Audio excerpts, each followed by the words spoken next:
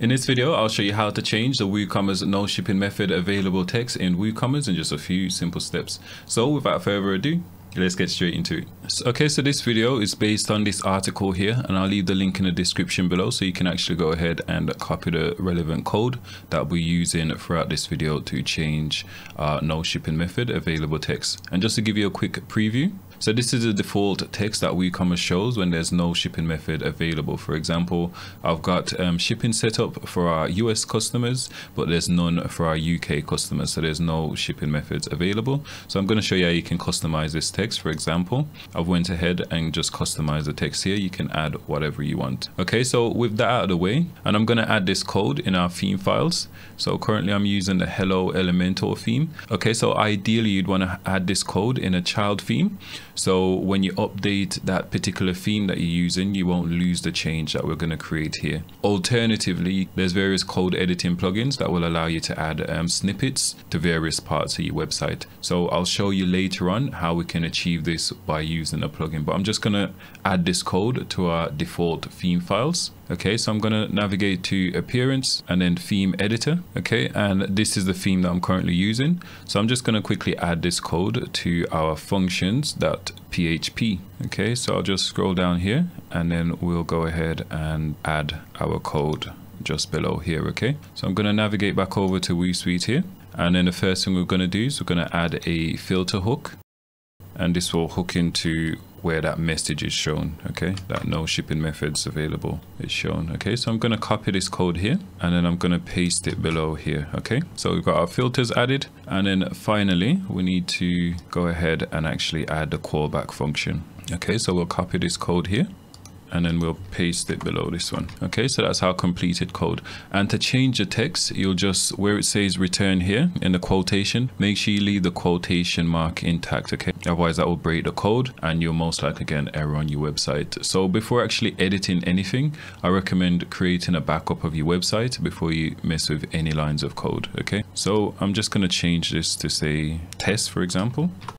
So I've just created this text here which says testing our no shipping method code. Okay, so we can go ahead and update this file. Okay, and that's saved successfully. So now when we refresh our checkout page, so again this is the default message that WooCommerce shows, and now when we refresh it, here we can see our new message. Okay, so whenever there's no shipping methods available, it will show this code here, and it's the same on the cart page and on the checkout page as well. Okay, one final thing to mention with regards to this code here, if we navigate back over here, at the start we copied this code initially and then we went ahead and copied this one.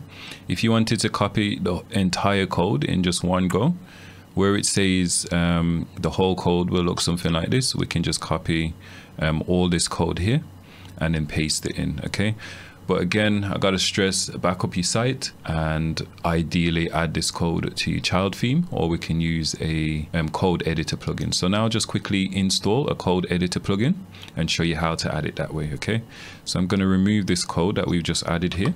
I'm going to update the file and then I'm going to navigate to plugins, add new, and then I'm going to search for something like code editor. So I don't have any particular preference on a code editor plugin. All of them should work fine. Okay, since we've already got this code snippets installed, I'm going to go ahead and use this particular plugin. Okay, so I've already got it installed, so we'll just update it and then we'll activate it. Okay, so that's updated fine, and then let's go ahead and activate it.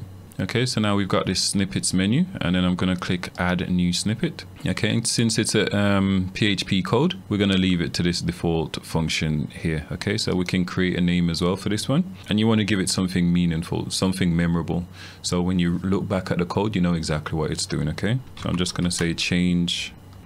Okay, so now we'll go ahead and add in our code.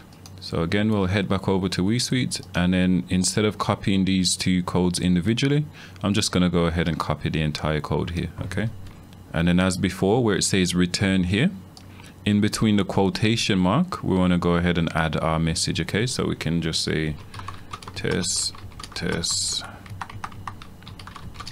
Okay, and that's fine. And then we can specify where we want this code to run. So I'm going to set it to everywhere, and let's go ahead and save and activate. Okay, so that's saved fine. So now let's refresh our checkout page once again and see if our code's displaying here. Okay, Okay, perfect. And here you can see our new code that we've added, test, test, test. Okay, and just to wrap up, if you wanted to create a similar checkout page to this one, this is using the WooSuite all-in-one checkout plugin. There's a free enough pro version, so you can go ahead and check this out if you want to go ahead and upgrade the checkout experience for your customers. And that's how you change the default WooCommerce no shipping method available text in just a few simple steps. If you enjoyed this video, please like and subscribe for more videos like this. And if you've got any questions, leave it in the comment box below and we'll get back to you as soon as possible.